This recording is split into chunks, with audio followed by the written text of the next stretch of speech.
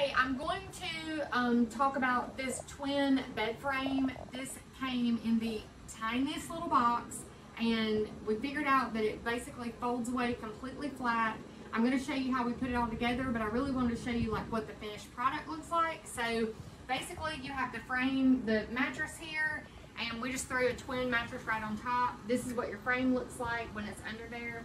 We're actually going to cover this with a fitted sheet so that it covers it up nicely, but look how cute that is. Super easy to use, and I'll do a video and show you our put together process. The frame on this bed came together really easily. It came in a few parts.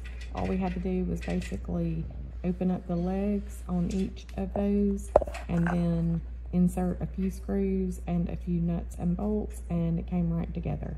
All of the tools that we needed were provided. We didn't need anything extra except for just a pair of scissors simply to open up the package. So it was very easy to put together. As you can see, the finished product here, we've got everything all put together. It's super cute. The mattress goes right on top, fits right flush with each end of the thing. If you want to store it, the legs fold down, and then you just take the top, that piece off, and then the legs fold down. It could store in a closet or under a bed.